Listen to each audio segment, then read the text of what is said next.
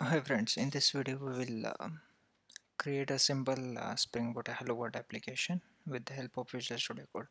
In the last video we have seen that how to set up the Spring Boot tool suite for the VS Code, so that way we can create the Visual Spring Boot applications using the VS Code. So for that we have to install the Spring Boot extension pack. So today we'll check how to use the VS Studio Code to generate the Spring Boot application. For that, based on your OS, currently I'm using the Mac OS. So option is to you have to use the Command Shift P to open the command palette, and here you can just type the Spring.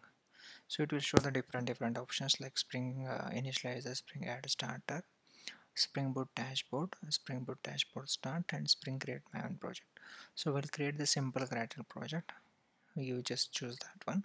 You have to select, then it will ask then which Spring Boot version you want to create the application. So here I'll just select the stable one, Spring 260 snapshot.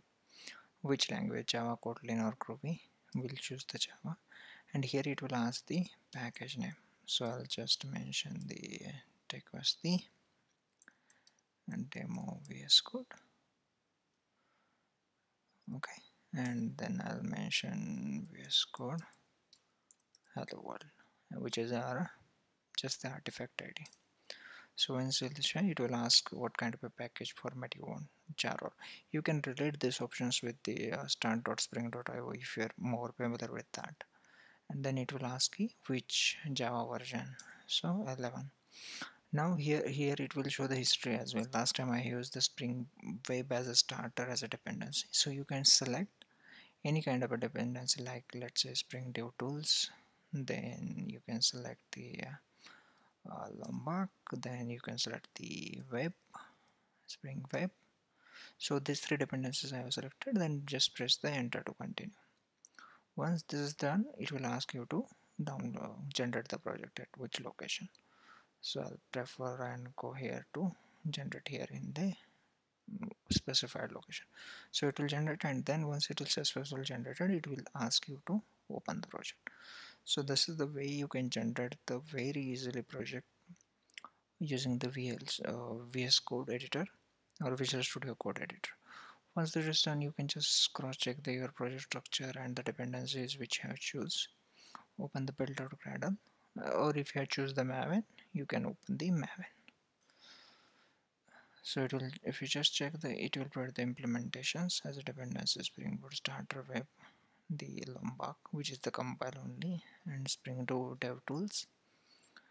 It's an annotation processor, so we have one more additional dependency for the Lombard. And of course we have the application.properties and the VS Code, Spring Boot application code. So once this is done, you can either choose this option to run the application.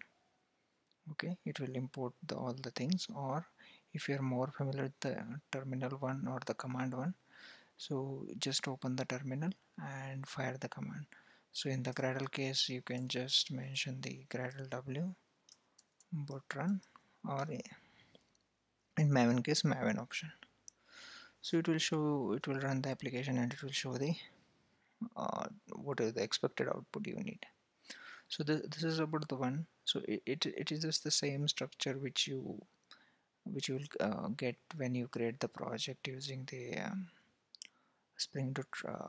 start.spring.io, or better you can create using the VS Code. So VS Code, you will give the simple things but effective things. That's what I will say. Please try this option, create the project and different starter dependency, and let me know. That's it for now. Thank you.